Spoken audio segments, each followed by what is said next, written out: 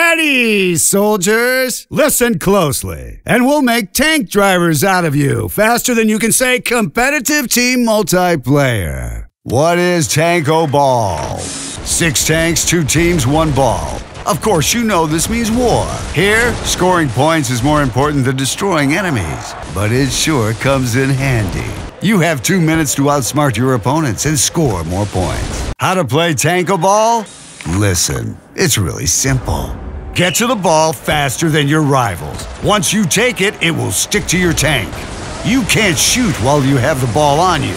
Drive into the goal to score, while sustaining fire from enemies. What can go wrong? You can't shoot with your cannon, but you sure can pass the ball to your teammates or to score. Don't be greedy now. Be clever. Advanced tactics.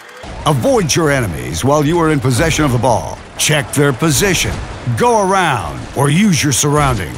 Tanks don't win matches. Teams do. Protect your friends, and when they fall, carry the ball onward. Take some time to prepare before the match. Speed is crucial, so think about using a faster tank.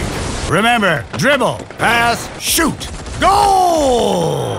Good luck, and thanks a lot for your service.